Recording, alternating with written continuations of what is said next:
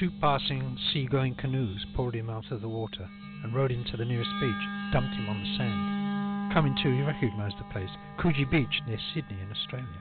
He'd been there many times and was close to the spot where an alleged sighting of the Virgin Mary, or Coogee Madonna as it became known, had taken place in 2003, just prior to the invasion of Iraq by the US Alliance forces, and 1 year after the Bali bombing at the Surrey Club, which killed members of a sports team based in Coogee. Agent Kupa visited this place shortly after the visitation, spotted, oddly enough, from a laundry doorway close by. He had overheard the following conversation as he passed the spot between a mother and her adult son, who were pilgrims from Melbourne. "Mother, I've been a devout Catholic all my life, but I'm telling you, that is a fucking fence post."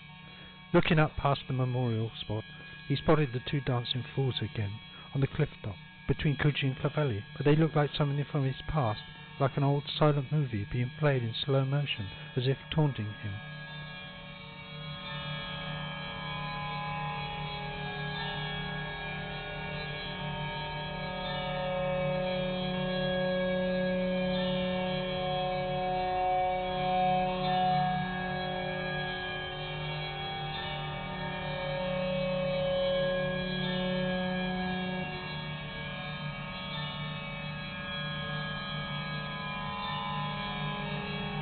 Kupa retired to a nearby restaurant to recover. It bore an odd resemblance to one in Kuala Lumpur, and he half expected to see the master there sipping tea from a saucer, but no.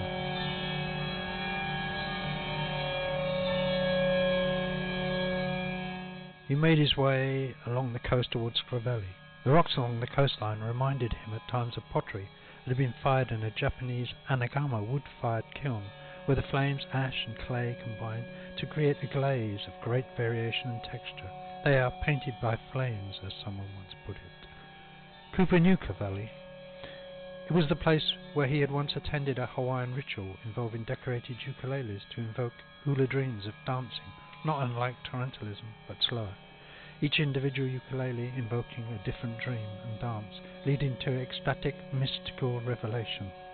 He could do with some of that right now, he thought.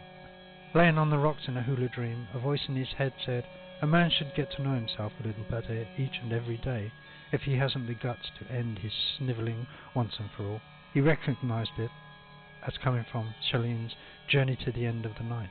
Damn right, he thought to himself, and decided it was time to continue his own journey to the end.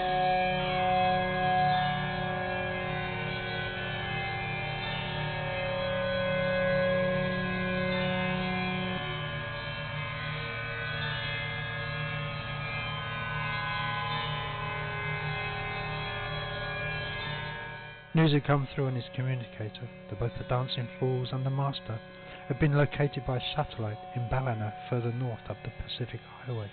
Ballina, he thought. What's in Ballina? He was told they had both been spotted on a skateboard park near the beach, riding BMX bikes.